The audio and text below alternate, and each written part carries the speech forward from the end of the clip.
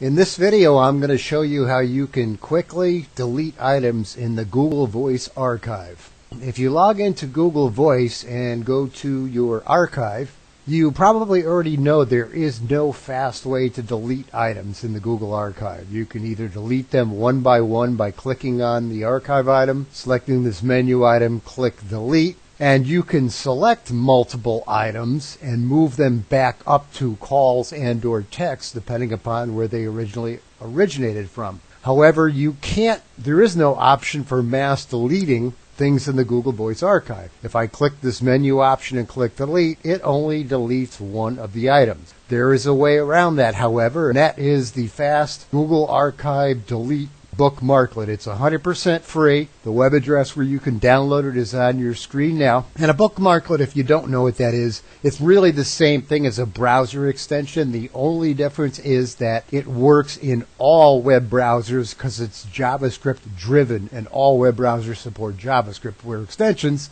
they only work on a browser by basis. So a bookmarklet is actually more flexible.